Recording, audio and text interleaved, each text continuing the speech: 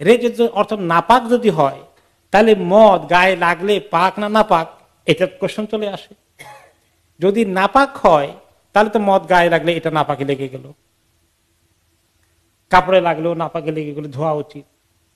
আর যদি নাপাক না হয়, গুনাহ হয়েছে, আপনি খাওয়াটা গুনাহ, তাহলে গায়ে লাগলে কাপড়ে লাগলে এটা আর নাপাক থাকলো না।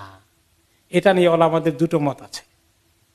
হানাফি মাযহাবের মতামত হচ্ছে এটা নাপাক এবং গুনাহ দুটোই, কিন্তু কোন কোন ইমাম বলেছেন না, রেজ শব্দটি নাপাকের জন্য আসে না, বরং এটা গুনার জন্য আসে।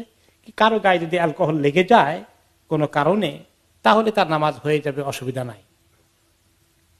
ওকে, তবে যদি ধোয়া সম্ভব হয়, সেফ অপিনিয়ন হচ্ছে যে এটাকে ধুয়ে নেওয়া। তার আবার এখান থেকে কেউ কেউ সুবিধা পায়, নামাজ কাজা করার এক্সকিউজ জোগাড় হয়, বলে যে এমন জায়গায় কাজ করি, রেস্টুরেন্টে কেউ কাজ করে, ওটা তো কাজ করবেন কি করবেন না আপনার বিষয়, তারপরে কাজ করে ফেলতেছেন, এখন ওখানেও কাজ করতেছেন, এটাও আপত্তি আছে। এখন এই মদ লাগছে গায়ের মধ্যে, জামার মধ্যে, এই উসিলা নামাজে কাজা করতেছেন, মাশাআল্লাহ ভালো, এই এক্সকিউজ জোগাড় হয়ে গেছে।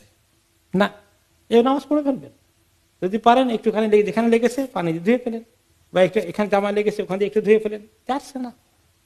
এবং যেহেতু ইখতিলাফ আছে, তারপরেও নামাজ কাজা না করে ওই অবস্থাতে কি করতে হবে, নামাজ পড়ে ফেলতে হবে। এটা অনেক বড় শক্ত গুনাহ হবে।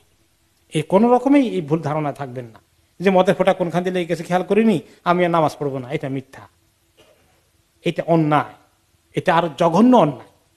নামাজ কাজা কিছুতেই করা যায়।